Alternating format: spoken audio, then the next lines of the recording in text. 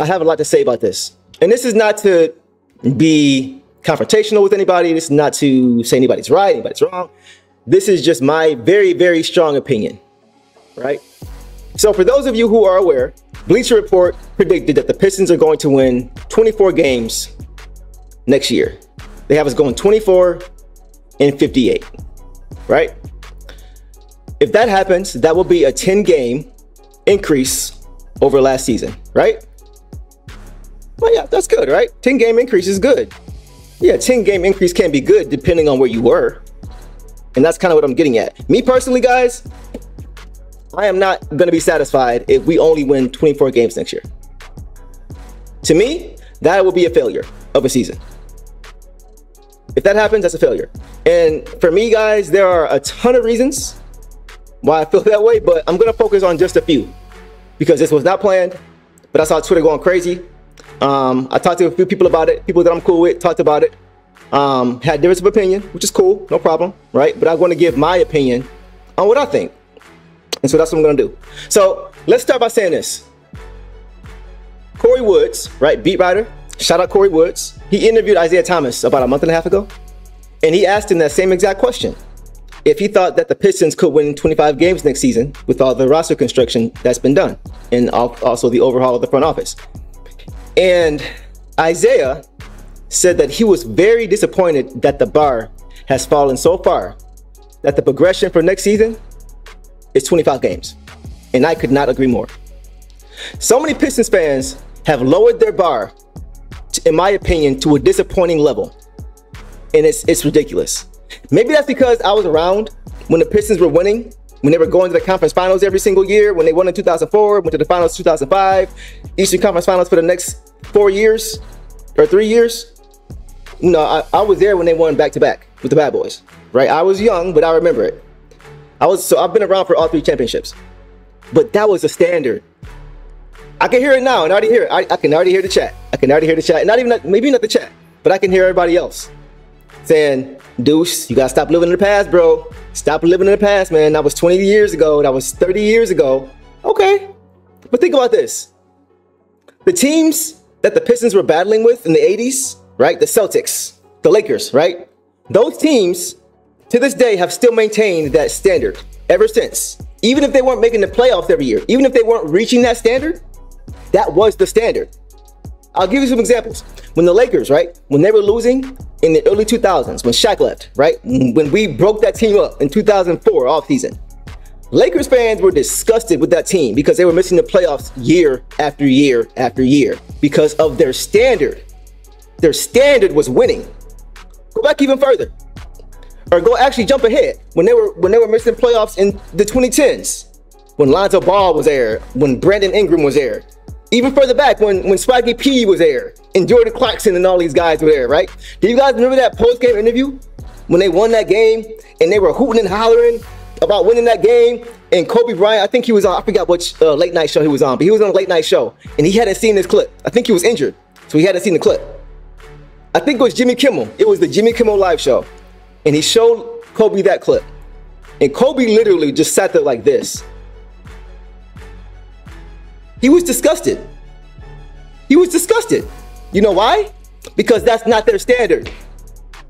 That's what I'm saying. Our standard as Pistons fans, as an organization, has dramatically changed over the years.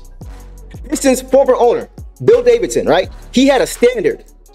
That standard was competing for the playoffs, bare minimum. It was really contending for championships, if we're being honest, right? But his standard was minimum playoff contention. And then see what happens when we get there. Maybe we can push. Maybe we get hot late. Maybe we have a great second half of the season after All-Star game, post-All-Star break, and we can catch fire late. But the bar was always playoffs. Always. Always. So when he passed away, God rest his soul, that standard changed. In no way, shape, or form should anybody use a season where you lose 27 games in a row. You only win 1 out of every 6 games, basically.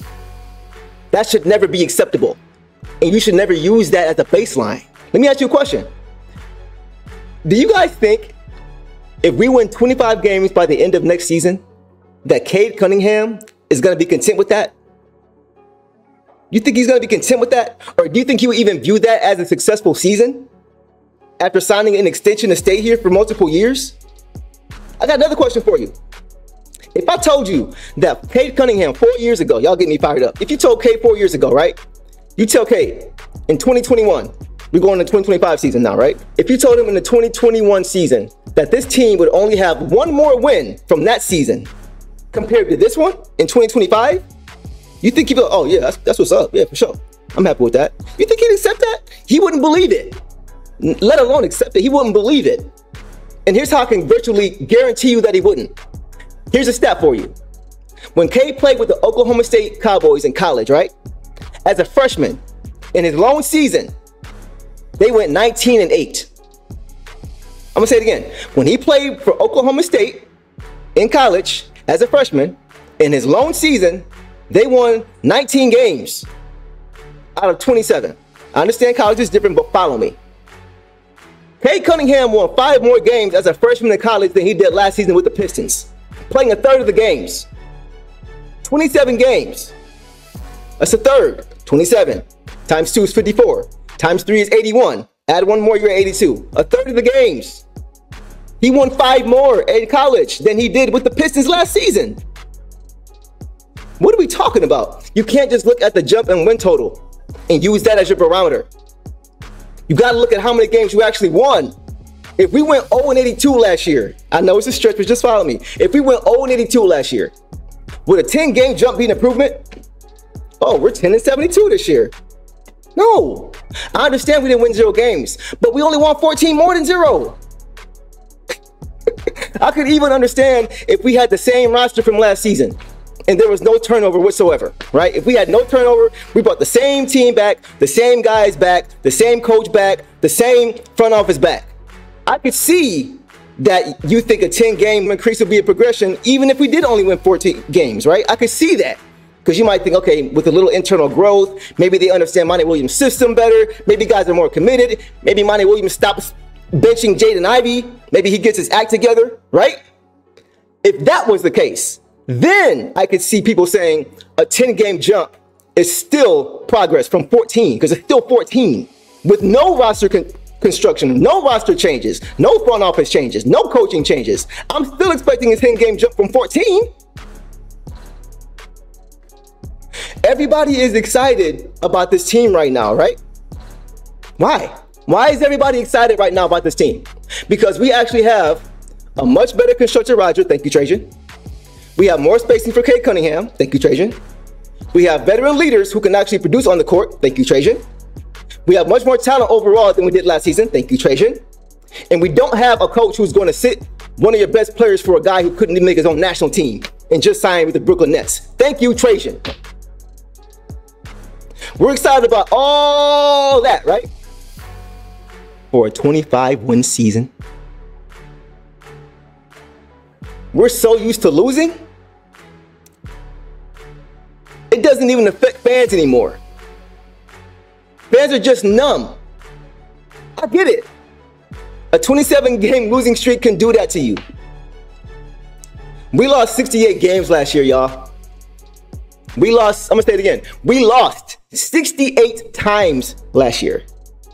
All of our beat writers, content creators, everybody, we had to, if we're really committed, we had to create either 68 articles or 68 videos minimum about why we lost.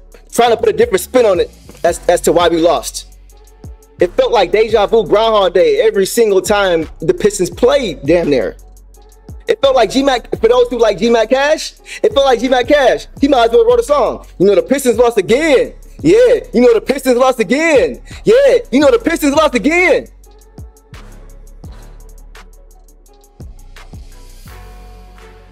That's how I felt. If you never experienced a winning franchise, it's hard to know what it feels like to have a winning one. Just ask Lion fans. Lions fans are losing their mind right now. Why? Because we're as good as we've ever been. What's that mean? We've been terrible every other time. Except for the couple years, the Barry era, when we got to a playoff game, we beat the Cowboys, right? And then a few years ago, when we lost to the Cowboys, played them again, the Pettigrew flag that they called and then picked it up that game. That was really the last time that we've been good. And honestly, this team now is better than both of those teams. So Lions fans are losing their mind right now. They were so used to losing. They don't know what to do when they're winning. So what's that mean? When you're losing, you also don't know what to do when you're losing. What are we doing, man?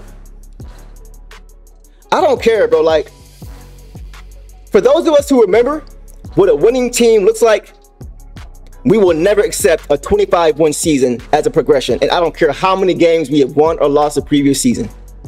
It does not matter. I don't accept it, and neither should you. Detroit versus everybody. I'm out. Let's go! Dress up, bless up, step up and get it. Lace up, face up, I'm here to win it. It's for my city, and the team coming with me. Headed for the championship, even if the road is long. Legends pave the way for us. Nothing in this world can take it from us.